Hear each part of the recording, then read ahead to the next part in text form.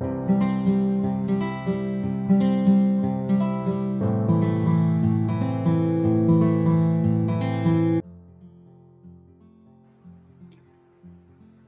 we start learning any language, the first thought that comes in our mind is that can we learn a language at home?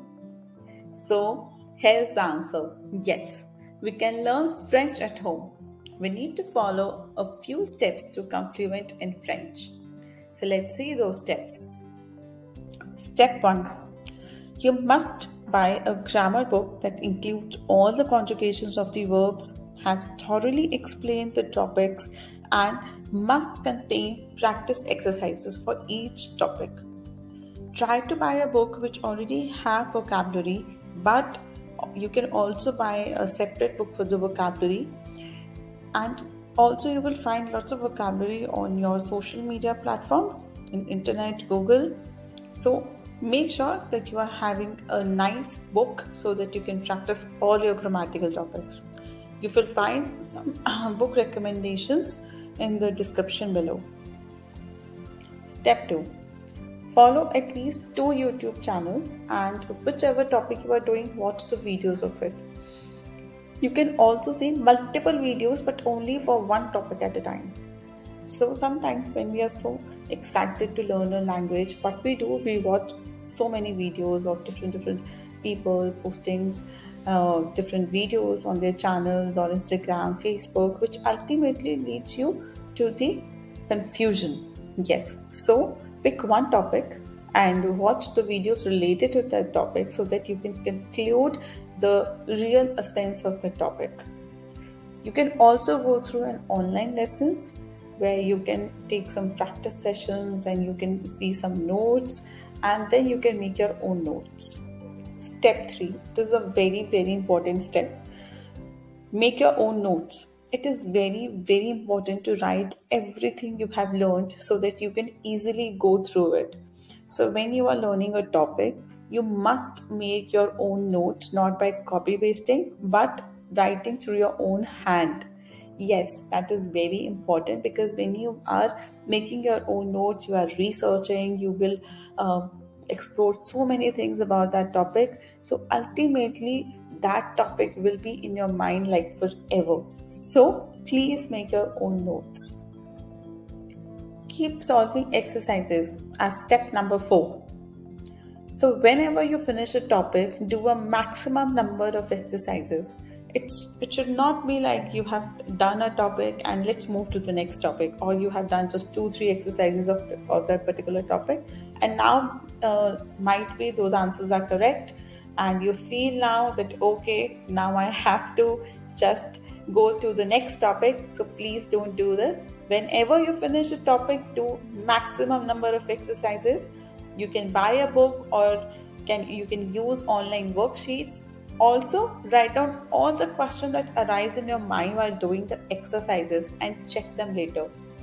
This could be a very good exercise for building a vocabulary as well. Like for example, if you're doing some kind of exercises and you're not getting that particular word, so you can just Google that word, you can find out that meaning, and that will help you in building the vocabulary. Step 5. Listening and speaking.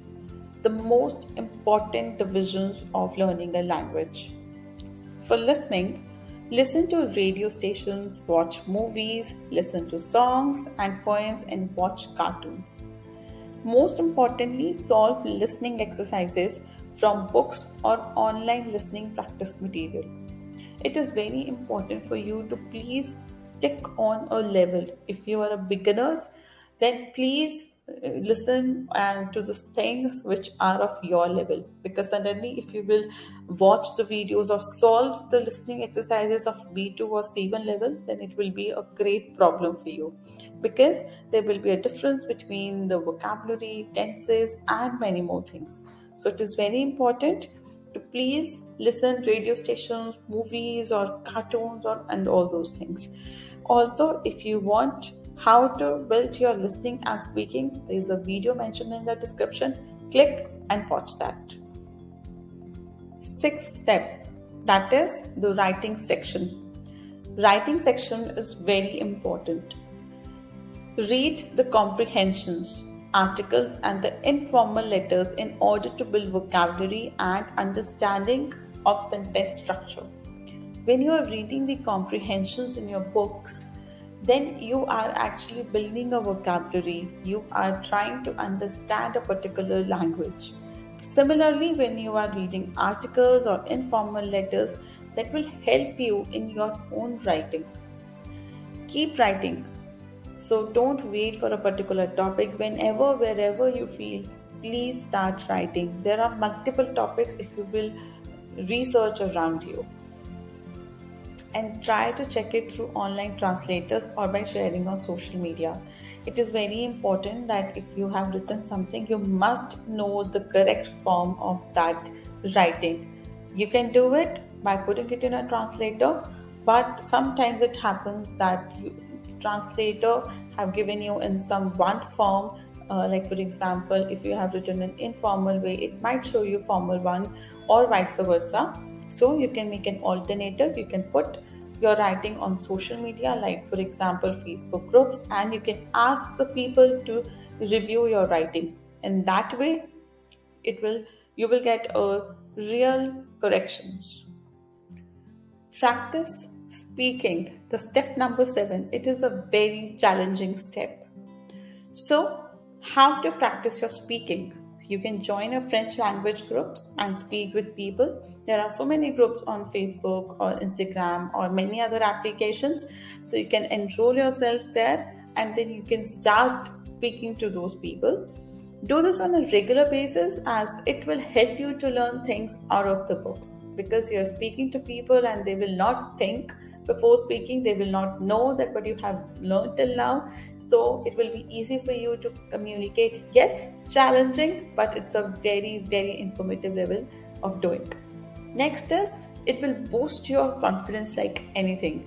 Directly practicing with natives or people who know better than us always help us in boosting our confidence. So please follow these steps and let's see what is much more in this video.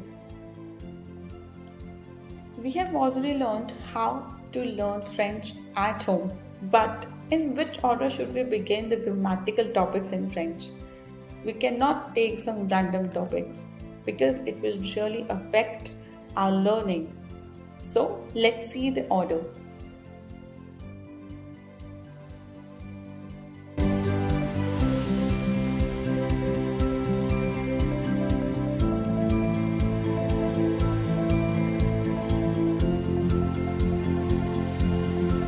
Coming to our final destination, that is the completion of the course. But you cannot eliminate the role of a teacher. It is very important for you to practice with teacher, because it's only a teacher that can tell you that where you are committing mistakes, what needs to be corrected, and what is your progress. So make sure that you are taking 10 to 15 days of practice sessions. This will include your speaking and writing sessions. Please take these sessions from a teacher so that you can check your progress and learning. And it is saving the cost as well, because now you are not learning the entire syllabus. You are just practicing the 2 modules.